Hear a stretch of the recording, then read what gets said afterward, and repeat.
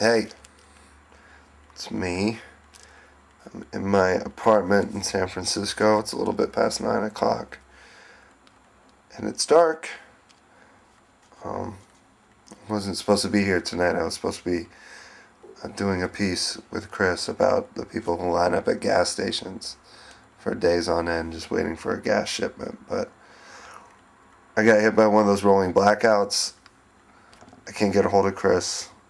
So there won't be a piece about gas stations tonight. It's just going to be me in my apartment in the dark.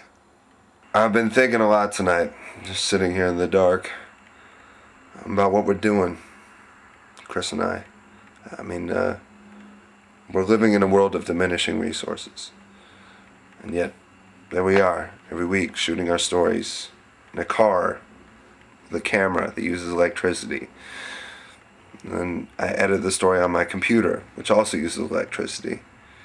But post it on a server, which uses electricity. And then you, whoever you are out there watching this, you watch it on your computer using even more electricity.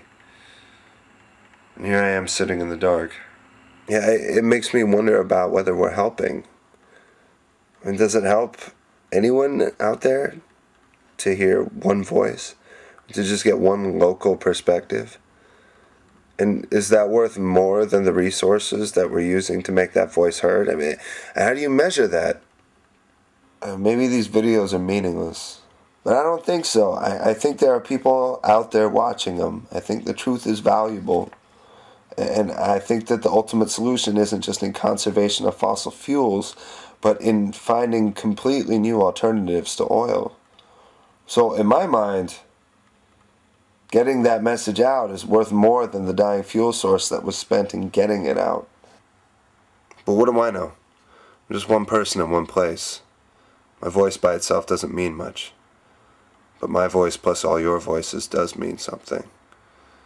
And if 30 years from now, people are looking back and wondering what it was like back then during the last great oil shock, and right when the world was starting to change, and hopefully this video and all your videos will still be around to remind them. So as long as you got the power, keep posting the truth. I'm Cal, and I'll be back.